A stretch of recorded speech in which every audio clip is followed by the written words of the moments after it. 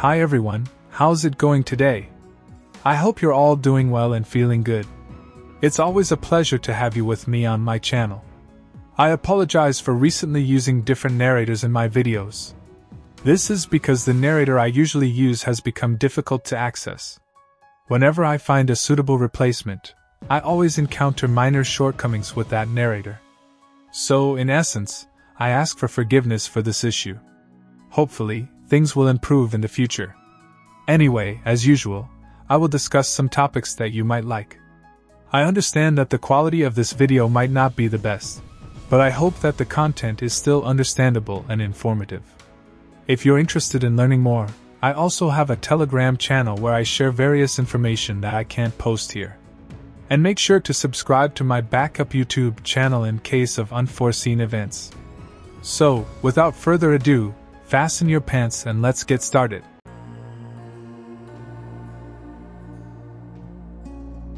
Like all living creatures, people need to eat to live. Some people, eaten from within by a demonic force, try to deny others this basic sustenance. All across the world, people are starving, because the powerful and wealthy create economic and political conditions that allow their wealth to be built on the backs of the world's poor. It is an old story, constantly updated. It is one form of official terrorism.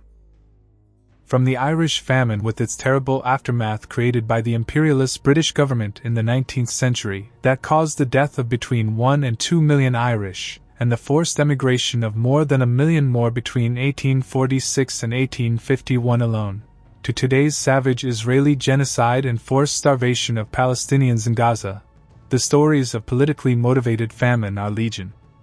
In their wake, as the historian Woodham Smith wrote in 1962 of the Irish famine, it left hatred behind. Between Ireland and England, the memory of what was done and endured has lain like a sword. This Irish bitterness toward the English was strong, even in my own Irish-American childhood in the northern Bronx more than a century later.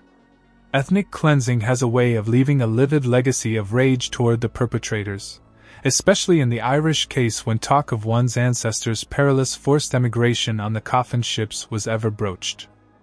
Today's Israeli government leaders must be historically ignorant or suicidal, for the Irish rage at the British led to the Easter Rebellion of 1916, and the eventual establishment of the Republic of Ireland, where today, in Dublin, its capital, huge throngs march in support of the Palestinian people and their fight against Israel. Do the Israeli leaders think that they can evade the lessons of history, lessons that oppressed people everywhere learned from the irrepressible Irish rebels? Like their arrogant British imperialist counterparts, they have self-anointed themselves a chosen people, so they can inflict death and suffering on the unchosen ones, the animal people, those disgusting creatures not deserving of life, land, or liberty. But starve, torture, and slaughter people enough, and the flaming sword of revenge will exact a heavy price. Dark furies will descend. Dehumanize people enough, take their land, and the day always comes when the wretched of the earth rise up against their racist colonialist settlers. Deny the bread of life to people long enough so that they watch their emaciated children die in their arms, or search for their body parts beneath the bombed rubble, and you will find that the terrified have become terrifying. Frantz Fanon wrote accurately about the link between bread and land, for a colonized people, the most essential value, because the most concrete, is first and foremost the land which will bring them bread and, above all, dignity. Without bread to eat, as Marx and Victor Hugo told us in their different ways, the desperate become desperados. The poet Patrick Kavanagh, in his haunting long poem, The Great Hunger, concluded it thus: "The hungry fiend screams the apocalypse of clay in every corner of this land." Lines that with a slight difference pertain to every land, where famine is used as a weapon of war. But why is this so? What is this demonic force that drives some human animals to oppress others? I think we can agree that humans have animal needs of hunger, thirst, sex, etc. that need to be satisfied, but that we also are symbolic creatures, angels with anuses, as Ernest Becker has said so pungently in his classic book, The Denial of Death. We live in a world of symbols, not merely matter. Unlike other animal species, we have made death conscious, and must deal with that consciousness one way or another. We have beliefs, ideas, symbol systems, and get our sense of self-worth symbolically.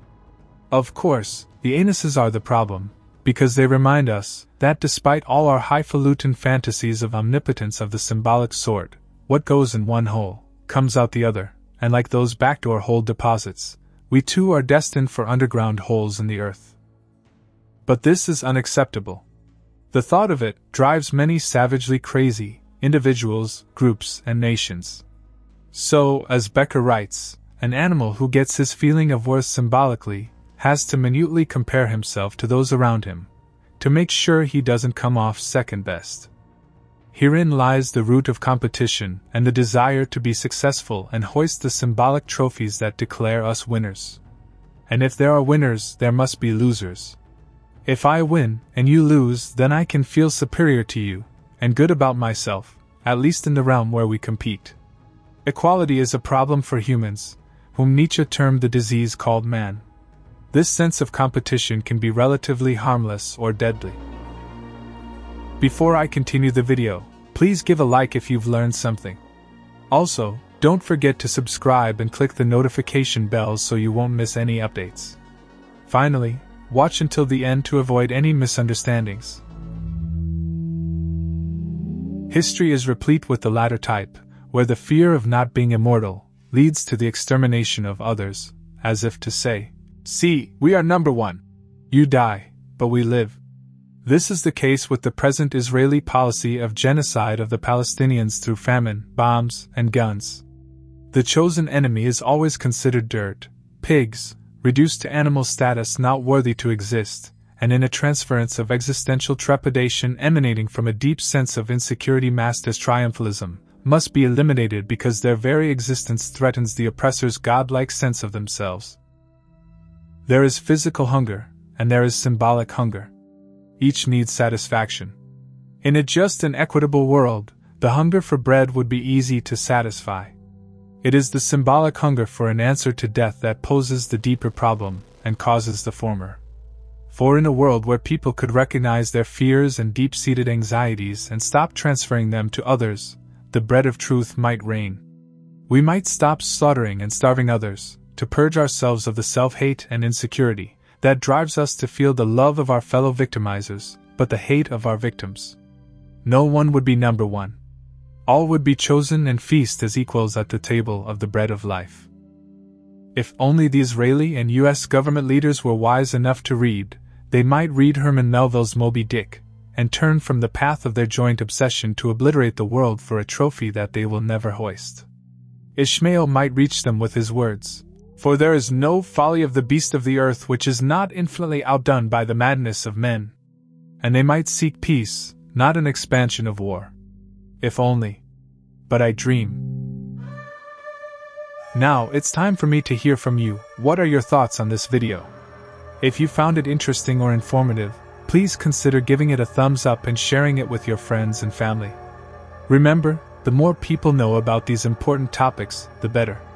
Before we wrap up, I want to extend a huge thank you to all the individuals who dedicated their time and energy to research and gather the information presented in this video. Their efforts are truly commendable and have shed light on important topics that affect us all. Make sure to hit the subscribe button and turn on notifications to be notified when the next video is uploaded. Thank you for watching, and I'll see you in the next one.